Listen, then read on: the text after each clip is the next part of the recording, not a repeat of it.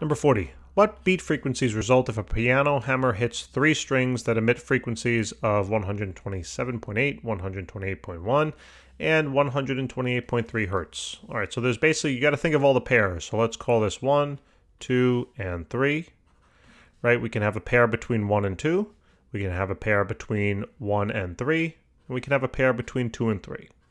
So whenever we calculate beat frequency, this is just a concept from chapter 16, right? So this should be review. So this is basically the beat frequency is the second, frequency 2 minus frequency 1, or frequency 1 minus 2. It doesn't matter because it's the absolute value. So we just have to find the difference between all these pairs that I created.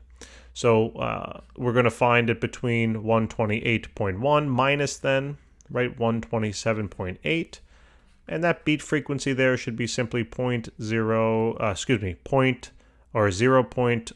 What is that?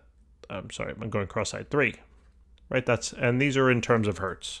So that's 1, right? What would be the next one? So the next one would be the beat frequency would then be between 1 and 3. So 3 is 128.3, and this was 127.8. So it looks like the difference there is going to be 0.5.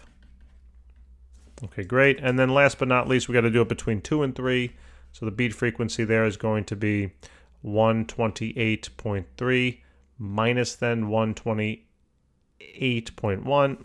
Sorry, 128.1. And then when we simply do that, it's going to be 0.2.